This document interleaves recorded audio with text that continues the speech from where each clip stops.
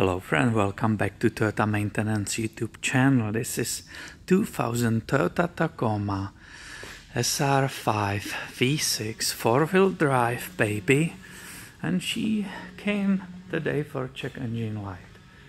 So she has very low miles, 114,000 miles. She's in very good shape, V6 engine, 5 FE, but she had 3 coats.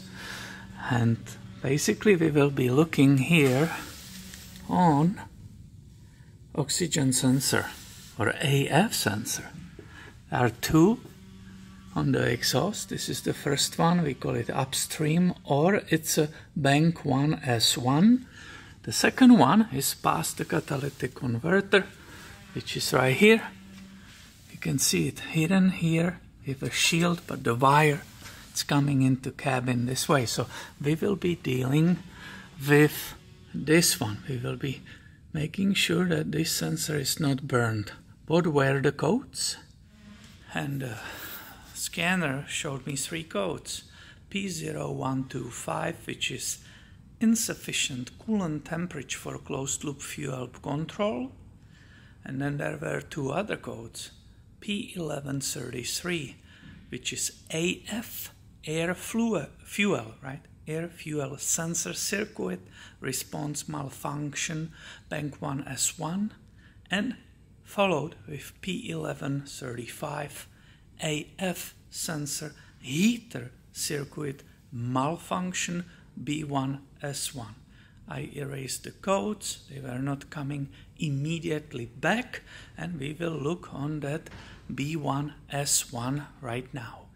So the sensor is located right there, and it has a very short wiring harness, and there is a connector there. I cannot film and remove it in the same time, so I will disconnect it, and then we will take some measurements and see if that heater circuit on the sensor it really has a malfunction, if it's burnt or what is happening with it. After disconnecting that sensor wire from the connector, which is on the side of transmission, you will get this connector. This is the shape of it, and it has a white, blue and 2 black wires. The 2 black wires are for that heater. It's a heated sensor, there's a heater, and we will be checking with multimeter resistance between these 2 black ones. So let's go and do that right now. Here is my multimeter with the probes. First is voltage, we don't need that. And here is the impedance or resistance in ohms, measured in ohms. Does this have a light? Do you see it? Maybe better. So look, first I do always, I check the probes are okay. It needs to go to zeros. We just did. And now you will be watching the multimeter, and I will try here above you, the wire is short, I will try to touch both connectors, and let's see what's the resistance on those. So black and black we said, right, correctly. I already did that, but I'm touching it again, and guess what, guys?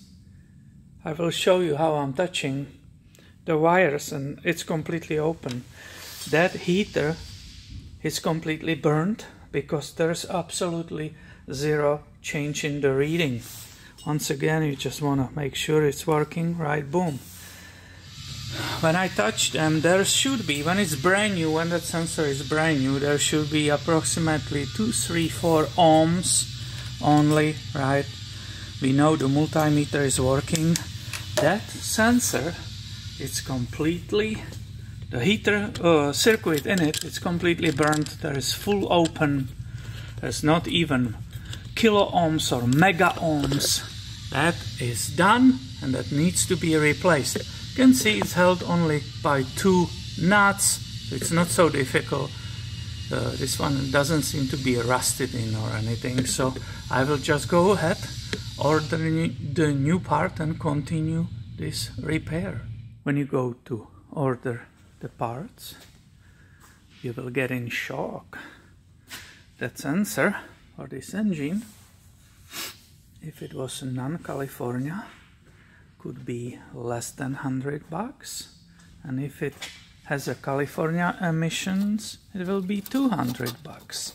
So let's go look how lucky is the owner. And this is where you look.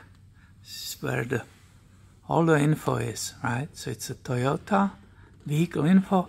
This vehicle conforms to US EPA and LEV regulations applicable to gasoline and fueled 2000 model year new LEV light duty truck and to California regulations applicable to 2000 model year new LEV light duty trucks. So we have to go for California part.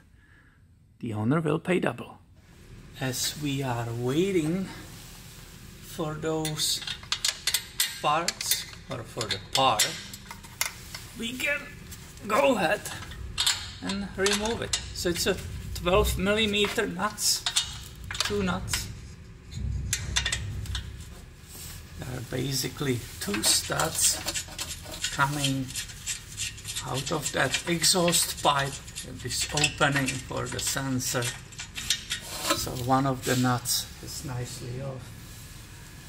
Obviously, to make it easy for future, I will be putting a bunch of anti-seize that might be supplied with the sensor, even like a little pouch.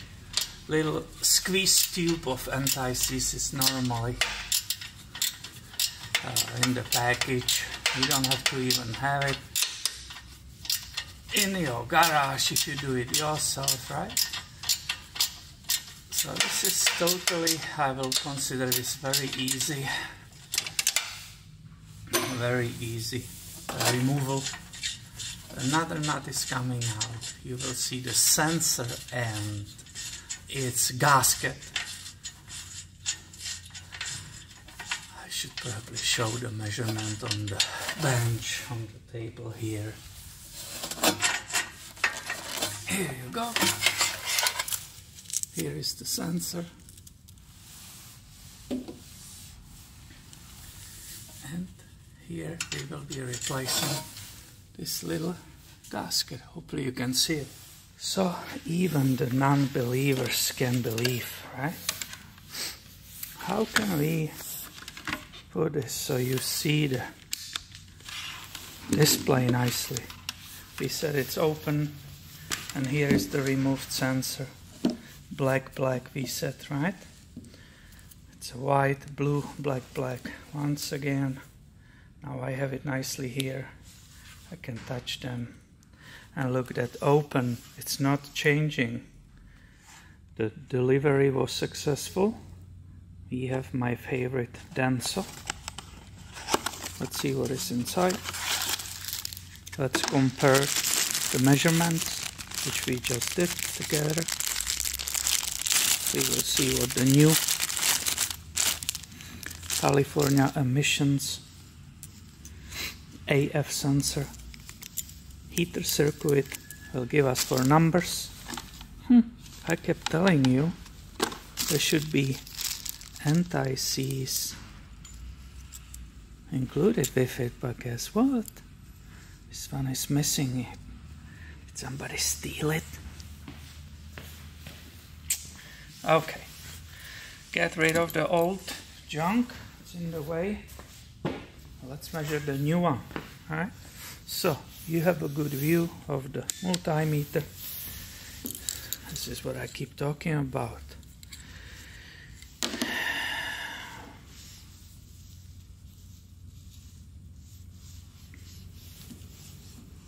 Black and black are here on this side.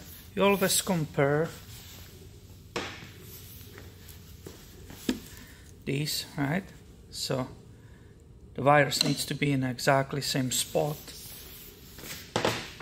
It's important, obviously, not to have any malfunctions, but this is direct fit from then, so you don't expect any problems here. Let's see what the brand new heater circuit resistance is.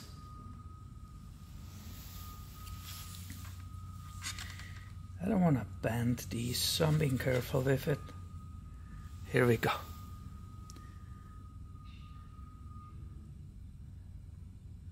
.0, 1.9 ohms. It's not kilo ohms, mega ohms, it's just the ohms. So very, very little resistance on a brand new heater of the AF sensor. Excellent. I still have one of those anti-seize squeeze pouches or whatever you call it. This is what was there in past, so I guess everybody's worried about the coast and they are not giving it there anymore. That is a copper anti-seize. This is what I use, right? So I will definitely put it over those threads, over those studs, so it's guaranteed it will be removable in the future. Don't forget that new gasket. There's relatively a lot of space, I will say. Nothing difficult. We should be not even filming it. I don't think there's any reason to film this. And I am done because I already erased the codes. So I will just run it. I can still recheck with the scanner, but this should be perfectly finished, done. Relatively easy procedure on this 2000 Tacoma. So I hope you find this video helpful. If you do, give it all a thumb up and be subscribed. I have way more coming your way soon. Thank you for watching and have a great day, my friend.